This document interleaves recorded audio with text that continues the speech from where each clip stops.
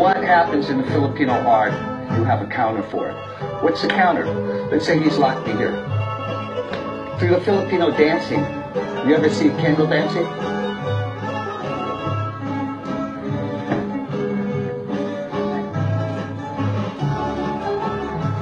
You see that? Candle dancing, right? There.